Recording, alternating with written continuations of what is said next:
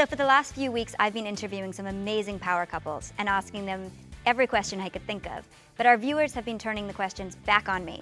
So I thought, who better to help me answer those questions than my other half, my husband, Scooter Braun.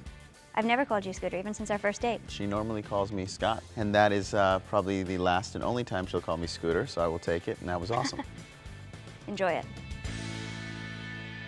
We got a bunch of great questions from everyone on Twitter, and we're going to do our best to answer as many as we can. How did you get the guts to strike out on your own? And I think this is actually a perfect question for you to answer, because No, I want you really to take did it that. first, because you did as well.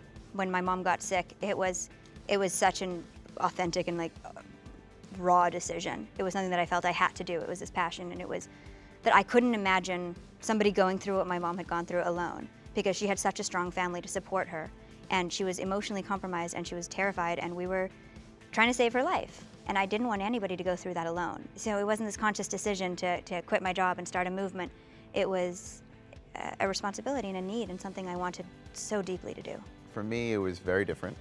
It was kind of a guilt of, grandparents who were Holocaust survivors, and, parents who didn't grow up with much, and here I am, growing up, with food in the house and means and an opportunity to college education, and I just didn't feel like I deserved it. So I did it out of wanting to prove that I could do it on my own. And then once I got past that point, it was just about wanting to leave a mark, wanting to do something significant. If you could leave one mark or legacy for our children, what would it be? This is so intense because you did not tell me you're going to ask that question. Sneak attack. I think the thing that I want to teach them more than anything is that the greatest selfishness they can do in the world is give back, because it gives you such incredible joy when you help someone else that you should constantly be selfish to a fault. And that's why I love this job. That's why I love going out and doing what I'm doing, because I feel like I'm making a positive difference. The question is, what is the best thing about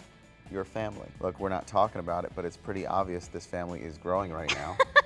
There's a lot of people, generations before us, in our family who went through lots of trials and tribulations so that we could be here. And now we get to pass on, something special to the next generation.